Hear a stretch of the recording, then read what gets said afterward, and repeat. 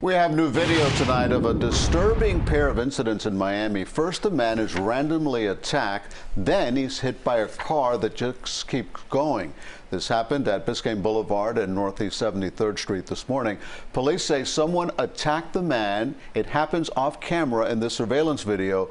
Then, as he's bloody and dazed, the victim falls into the street and gets hit by an SUV. That driver just kept going. Moments later, you see the alleged attacker running from the scene.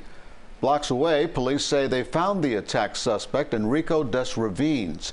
Police say he resisted arrest. He's now charged with battery on a person over 65 and resisting arrest. There's no word tonight on how badly injured the victim is. The hit-and-run driver is gone, but police did get a license plate number.